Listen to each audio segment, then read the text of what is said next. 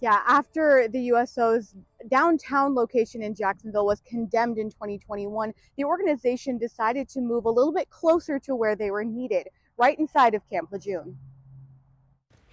The old USO location was built in the 1940s during World War II, but was closed down in 2021 due to safety concerns like uneven floorboards and its structural integrity. I think it's a lot to say goodbye to that old building. I think there's a lot of history there and a lot of warmth and a lot of really incredible old stories where people came home from Vietnam and that was their safe place. The organization decided to move their location into Camp Lejeune to be closer to active Marines.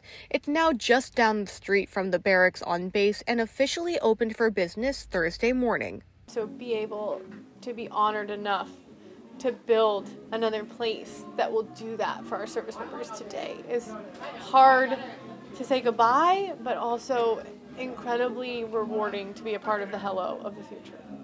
Commanding officer of Camp Lejeune, Colonel Adolfo Garcia, says they tried to retain the history and legacy of the old USO's building in the new one.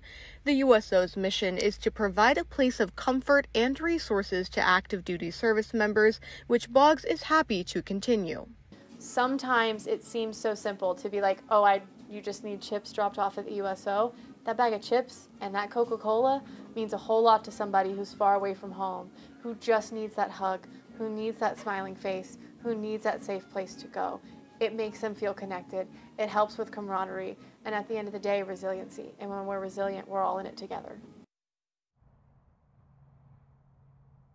Now you can see in some of the video, I got the chance to go into the new USO building today, and they've got everything from kids reading areas to play areas. They've got adult rooms that are quiet for places for reading and relaxation. It looks like a really great building, and they're looking forward to having it fully open. Live in Onslow County, Rebecca McGann, News Channel 12.